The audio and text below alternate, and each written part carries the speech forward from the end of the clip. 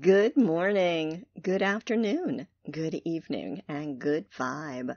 Welcome to this episode of Chill Art, creative mindful tools to help you chill out. This program is a go-to for when you need to calm the anxious, overstimulated mind. It's stress reduction with an arty twist. In this episode, author, integrative therapist, and anthropologist Melinda Joy Miller will be teaching us about labyrinths and guiding us in a finger walk meditation with this powerful ancient tool. After, we'll be transferring a labyrinth template to watercolor paper, then color washing and inking our own labyrinth to use in meditation. No artistic talent is required. So, let's begin.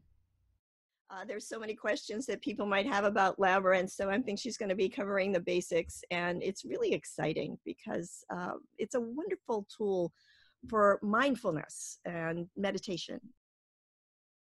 So my name is Melinda Joy Miller, and I'm an author of Shamanic Gardenings. And Shamanic Gardening is gardening with the heart. So I've been interested. I have a company called Shambhala Institute, spelled with two L's. And we put that together, my daughter and I, because we're really experts in environment, whether it's in your house or out on the property or in the land in a park, to bring a sense of harmony, a sense of joy, and to really inspire compassion and wisdom. So we've been doing this since 1991. But before that, I studied color and all manner of energy workshops. And so now we bring what we do together from psychology, from shaman studies. I studied with two Indigenous women, one for 10 years and one for 9 years. The grandmother, Twyla Hurd-Niche, it was a Seneca elder, and I always honor her, and I dedicate this little talk today to grandmother because she had sparkling eyes and a big heart, and she taught the medicine wheel of truth, which the Shambhala labyrinths fit inside the circle. So basically, there are two different kinds of labyrinths. There's the classical 7-path labyrinth, and that's what we're going to talk about today, the oldest indigenous labyrinth. It's from the, as I said, all over the world. And then we have the medieval Chartres labyrinth. And Chartres is the church just outside of Paris, probably part of Paris now because Paris has grown so much. And the labyrinth, though, to really, and then there's mazes. And people always say, is this a maze? Well, a maze takes you into its center. And the labyrinth takes you into your center. And that's really the difference. And I like the indigenous 7-path labyrinth because it's very easy, very uncomplicated, very simple form, the oldest form on earth, called the circle. It's the most powerful. Circles are everywhere. And so through thousands and thousands of years, human beings have been taking something from the earth and putting it down on the ground so they can use. And so the labyrinth has been all over the world. It's been in very sacred spiritual spaces. They've been, I'll tell you, they put in cave paintings. I mean, it began, that's where people saw them. And so labyrinths have been used for many, many years. But a labyrinth, if you think of a labyrinth, it's okay, it's a circle. But once you put it on the ground, it becomes a sacred space that you can meet yourself, get your thoughts together. And it's very safe. It's very safe too. It's not like a maze where you can get lost. No, this is something that you get unconfused and unlost even using it. And where you can just be, you can listen, you can see within, you can hear, you can turn your senses on. It's certainly a place to be mindful. And it brings personal insight into anything that you're doing when you're walking, because it does, once you walk this classical 7-path labyrinth, you actually, there's a response. There's an actual central nervous system, brain, tactile response. And one of them is, it turns on your brain. So your left brain and your right brain are working together. So walking the labyrinth, you can just be, you can be calmed, de-stressed at a time when it's very stressed. Sometimes I walk mine 2 or 3 times a day. I have mine in my lanai. But it's really a place to feel connected, not only to yourself, but if you walk it in the early morning, you're connected to everything in the circle of life on the earth. It's a place, of course, to pray and meditate, and certainly to be healed in just small ways. Access to your intuition, you can access your creativity. If you have a problem, and that's what we're going to do today. We're going to teach you how to walk with your finger, a finger labyrinth. So when you walk, whether it's with your finger or an actual walk, you're going to experience something. And I use it all the time of to get some answers to my questions. When I was asked to do this little talk, I walked the labyrinth. Well, what do you want me to say about the labyrinth? So I asked myself, I asked my tree next door in my backyard. It's like everything in nature surrounds us. And it's wonderful to get some insight from everything, because everything that grows on the earth has a gift.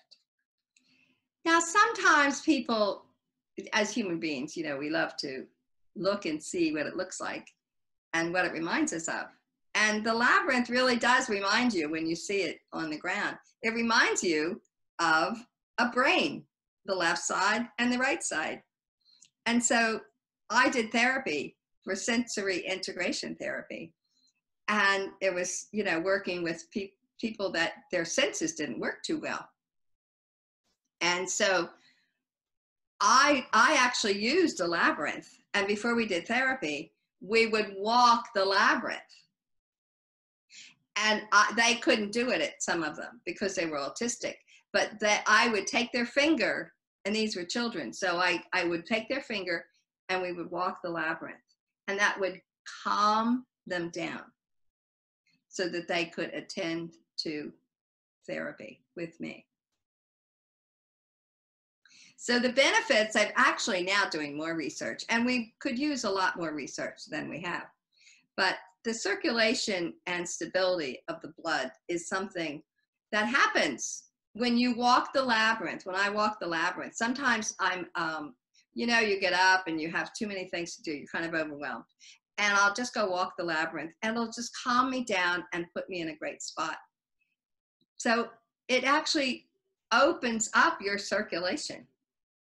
It activates the pituitary and the pineal gland. And that's a really big one, because that puts your hormones in balance, especially for us women, that our hormones are not always in balance. And it harmonizes, as I said before, and that's what I used in sensory integration work. I wanted the right brain and the left brain talking to each other and working together with each other. And so that's what I used. And when I left there, I worked there 10 years. And then when I left there, I continued to learn about the labyrinth. And the other thing that is really good for school children is that, or anybody really, is that it helps you to zero in and focus your attention and to concentrate, to really work with whatever you're doing in the best way that you can, because it opens the sensory systems. Now, I want to tell you about this one here. We had a class down in Kissimmee, and this gentleman is used to be an engineer, and he got Alzheimer's. And his wife just brought him because she knew me, and she wanted to learn about the labyrinth. And so she brought her husband, and she parked him on a chair near where we were working and putting the labyrinth in. And he came over and he helped us. He started measuring. I have these templates, and he started measuring for the labyrinth, the path of the labyrinth, and to put it down. And he was talking, and I didn't really notice anything different. He was talking. His wife said he hadn't talked for 2 years. And when the class was over, they made a labyrinth in their backyard, and he was really some of his brain power was coming back. And his wife was so overjoyed. She was just amazed, as all of us were. So now we're going to walk a labyrinth. Is everybody ready? I'm ready. Okay. Now you have to put the labyrinth on. You see it has 7 paths on the right and 7 paths on the left. And then, as the Japanese say, you don't always have a center in the center. You have it a little off center. So the labyrinth is a little center. So if you want to pull your cursor to the center, there you go. Thank you. So now that is the center. So when we walk this labyrinth, we're going to walk through the labyrinth, going to the left, to the right, to the left, to the right. And don't walk it yet. Don't walk it yet. And then we're going to end up in the center. And then we'll stay there for a minute. And then we're going to turn and walk out of the labyrinth. And that's what makes this very, very simple, because it's a simple path into the center, and it's a simple path out of the center. And when you're meditating, and really focusing on yourself, you don't want to be so much focused on where's my feet and where am I going and how am I going to stay on the path. You don't really want to do that. You want to just, I walk my labyrinth, I don't even think about it. My feet know exactly how to walk it. So now I want you to, before you walk a labyrinth, I like to just take a deep breath. So we'll take a couple deep breaths in and a couple deep breaths out, couple deep breaths in and a couple deep breaths out. And now think of something, whatever it is you're thinking about. Ask yourself a question. Or you maybe just want to say, what's going to happen to me when I'm in the labyrinth? You can ask a simple question.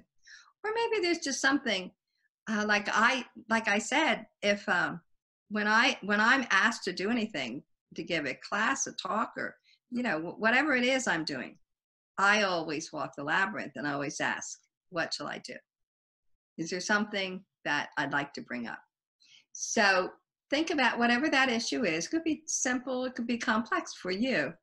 So then when you're walking into the labyrinth, you kind of think about that and just think about it and all the pieces that you maybe want to get the solution to something, and you want to think of all the different pieces of it. And then when you get to the center, you just let it blow away in the wind. And then you just let it go. And then when you're ready, you just take a few deep breaths in there in the center. And then when you're ready, we're going to turn and we're going to walk out of the labyrinth. And when you're walking out of the labyrinth, you'll get some ideas, some words might come to you. You'll just get ideas, and sometimes you'll get the perfect solution that you've never even thought of. When you walk out of the labyrinth, you turn and look at the labyrinth again and just say thank you. And be sure to say thank you for yourself and your great beauty and power and wisdom. And that's it. So now let's go. Are you ready? Ready. All right, here we go. You're going to walk in at the entrance, and then you're just going to stay on the path.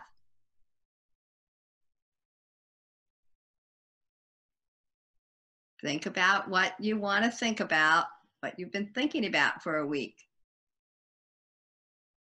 How do I do that? What shall I do?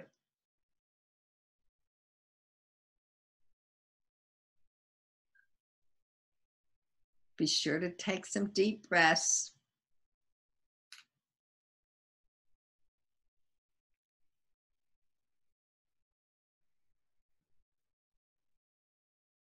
What is it that you want to know?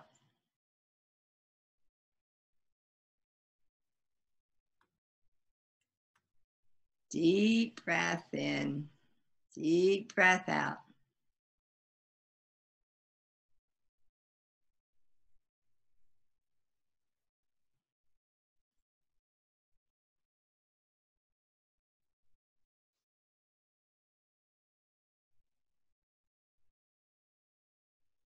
Now we're almost to the center.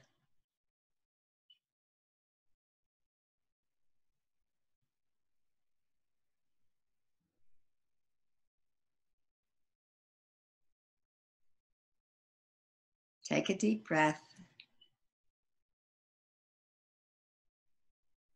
And there we are in the center. So take another deep breath in. Close your eyes for a minute. And just be one with yourself and everything around you.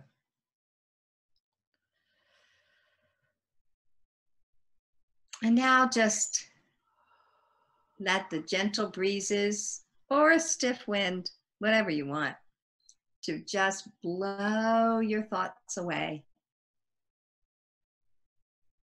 into the sky, into Father Sky.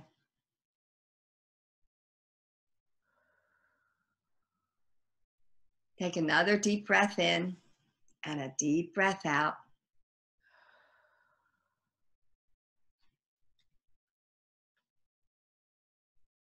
Okay, now we're going to walk out.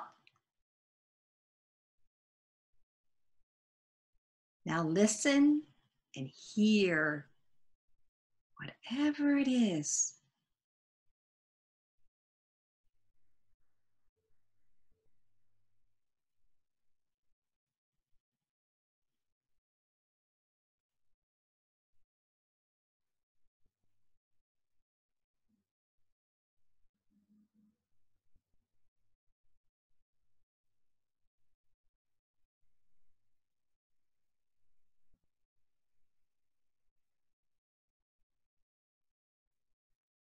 Take some deep breaths.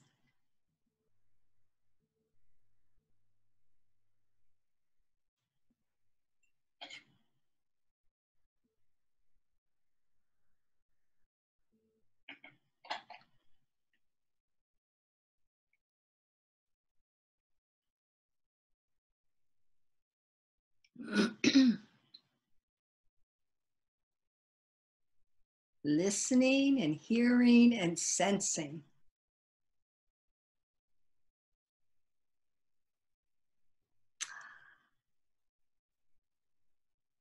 And now turn. We'll just stop for a moment. Close your eyes. And just take stock of the whole experience. Think about whatever you were thinking about. And now whatever you heard. whatever you sensed, whatever you saw, felt. Now take another deep breath in. And take a moment and give thanks for yourself, your wisdom, your power, and all of your love. Thank you. Thank you. That felt beautiful. Did you get insights while finger walking the labyrinth? Well, let's stay in that lovely, calm state of mind while we create this episode's art project. We will be color washing a piece of watercolor paper and using a labyrinth template.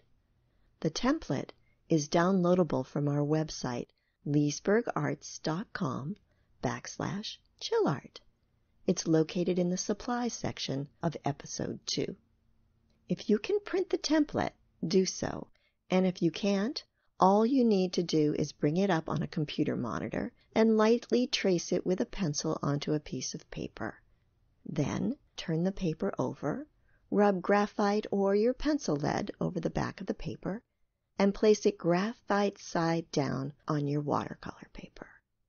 Using a ballpoint pen or a hard pencil, trace it again to transfer the image. It's that simple. Now, choose your colors.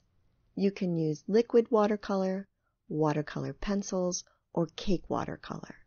Just choose 5, maybe 6 colors that bring you peace.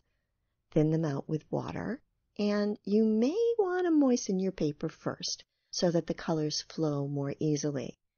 I've taped my watercolor paper down to a plastic cutting board so that the paper doesn't warp. It also makes it easy to transport it to a sunny place to dry. Once the paper is dry, use a permanent marker to embellish the labyrinth. Here's an example using a black Sharpie pen and some permanent metallic markers. If you begin making marks at the entrance to the labyrinth, you get to experience walking the labyrinth once again. Stay quiet, stay focused, and breathe. Make sure you photograph your creations and email them to us through lcfa.buzz@gmail.com. Then check our website and share it with friends. That's it. Until next time, relax, breathe, and take some quiet time because you're worth it.